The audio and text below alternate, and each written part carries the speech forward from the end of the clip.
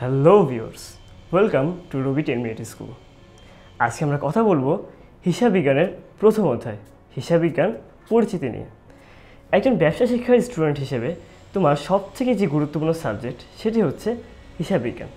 কিন্তু কেউ যদি তোমাকে জিজ্ঞেস করে হিসাব বিজ্ঞান বলতে তুমি মেনলি কী বুঝো, তাহলে তুমি কী বলবে?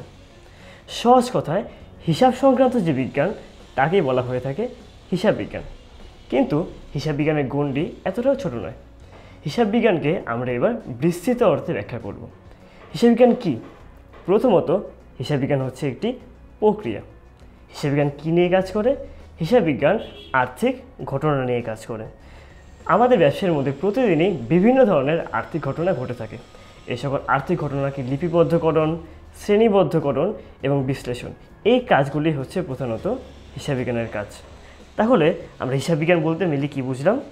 হিসাব বিজ্ঞানের মাধ্যমে আর্থিক ঘটনাসমূহকে নির্দিষ্ট হিসাবের বইতে যথাযথ লিপিবদ্ধকরণ, শ্রেণীবদ্ধ এবং বিশ্লেষণ করে ব্যক্তি ও প্রতিষ্ঠানের সামগ্রিক ফলাফল এবং আর্থিক অবস্থা নির্ণয় করা হয়ে থাকে।